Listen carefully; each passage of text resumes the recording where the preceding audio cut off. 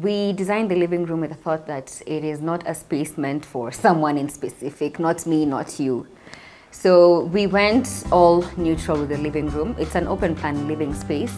One side is a dining area, the other side is a living space rather. On the living room space, we did mink. So it's the neutral plus the mink. So the mink is a pink, light pink cushions and a light pink vase. And then we added some small dummy books, an hourglass just where the TV stand is. And then the dining area, we had glam because the furniture was already existing. So we just added some small glam, did gold plates, charger plates, white plates. It was basically a contrast of black, white and gold on the dining area. And then because of this empty wall that was just in between the dining and the living room, we decided to do a console table.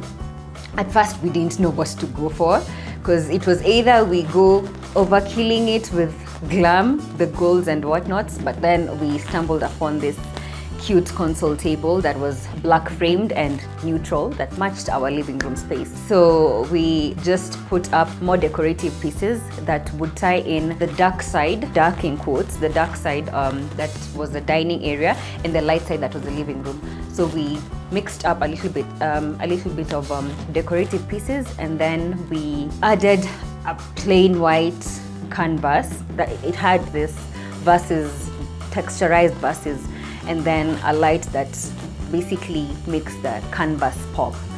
And that was just it for the living room, and I really loved how it all came together with our beautiful chandeliers and our wall brackets. And yeah, I really had fun doing that. It was one good project.